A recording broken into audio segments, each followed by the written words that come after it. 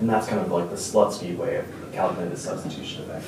But there's another way, and if you took first year with me, this is going to seem more familiar.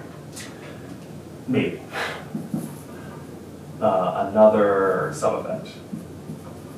So another way to calculate the sub-effect. So we can think of another way of holding purchasing power constant, which is going to be keeping the utility constant.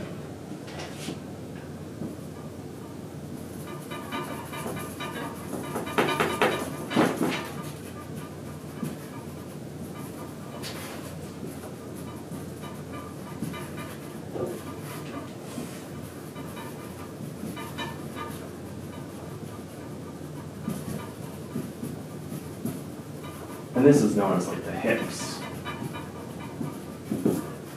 sub-effect.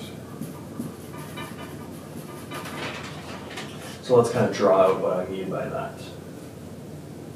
So here's amount of good 2, amount of good 1. Here's our original budget constraint and our original choice.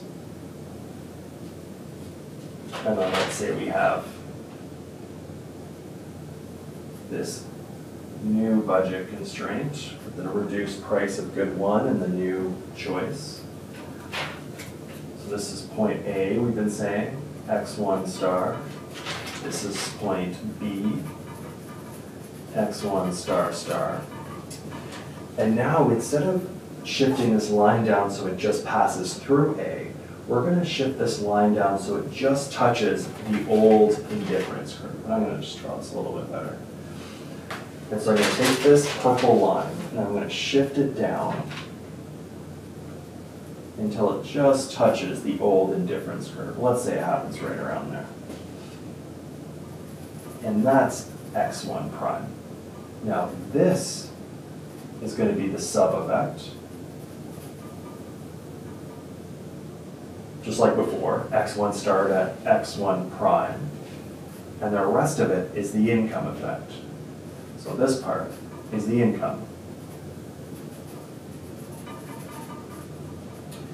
So it's the same idea here, but instead of drawing a new line that just passes through point A, we're drawing a parallel budget constraint.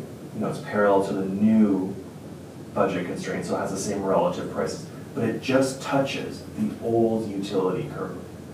And so that kind of means we're going to compensate people enough to be just as happy as they were before, so to speak. You know, if we're saying utilities happiness, they're getting a bundle that they're indifferent towards the original bundle that they were consuming.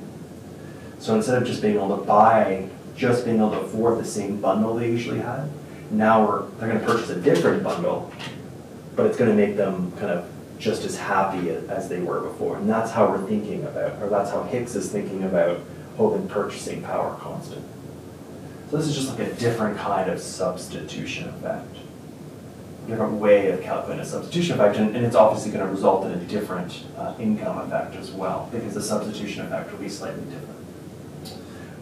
So this is kind of what, if you're in my sections, you kind of learned about last year when we talked about the sub effect. So this might be more familiar to you.